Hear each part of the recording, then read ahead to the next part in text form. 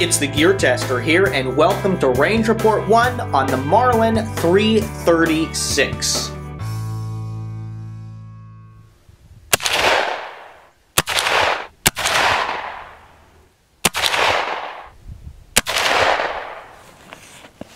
Before I start going through the process of zeroing my Aimpoint and the excess big dot sights which I've installed on this Marlin, before I start doing that, I think it's a good idea for me here at this beginning of this Range Report 1 to just go over some of the quick specifications of this gun.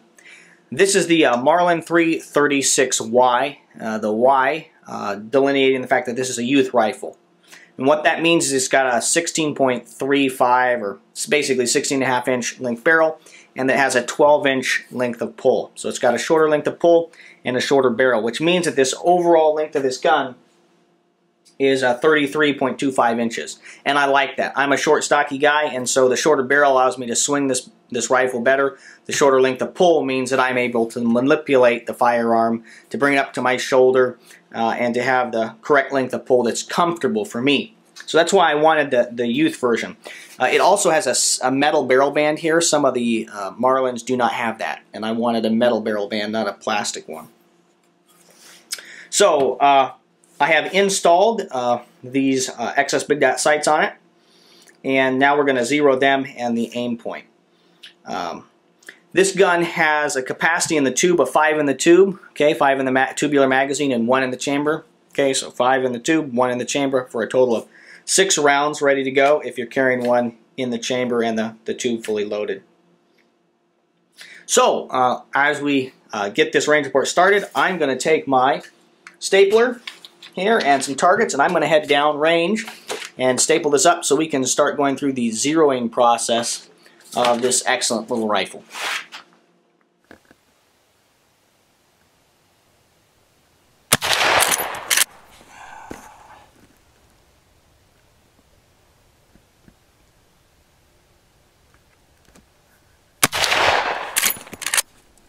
You can see this is a group I just shot at 50 yards with the Aimpoint, and not too fantastic.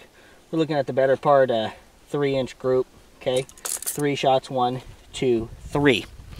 But what I am more proud of is this shot up here at the top of this target, and this was another group that I just shot, and I took my time a little bit more.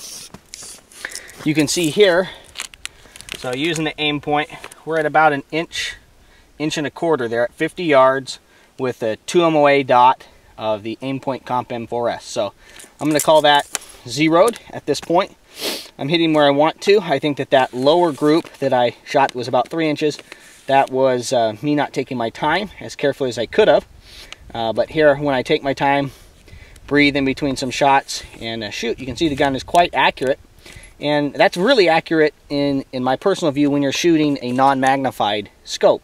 So it may be only 50 yards, and I'm choosing to, right now at least, zero this gun at 50 yards. And then we're going to take it out to 100 and like 150 and see how well it ends up shooting. Well, I managed to get my Aimpoint Comp M4S and the iron sights on my Marlin zeroed, and I'm happy with the level of accuracy that I've been getting. I put close to 60 rounds through this gun this afternoon, and it was a lot of fun. The first 30 got my iron sights and my red dot zeroed in. The last 30 were just fun. I did some shooting up close, but most of it was further away. The afternoon has gotten away from me, and now it's evening, and so I'm going to bring this Range Report 1 to a conclusion. I'm not going to go, at least at this point, and shoot this gun at 100 yards and then 150 yards for this Range Report. That video, that information will be shared with Range Reports 2 or Range Reports 3 on the Marlin 336Y. But I had an awful lot of fun shooting this lever gun. If you like this video, if you like the 30-30 cartridge, or you're interested in lever guns like the Marlin 336, I would encourage you to subscribe to my channel so you can stay updated as I continue to release range reports and practical accuracy tests on this particular gun, as well as the many other firearms and products that I'll be reviewing in the months to come.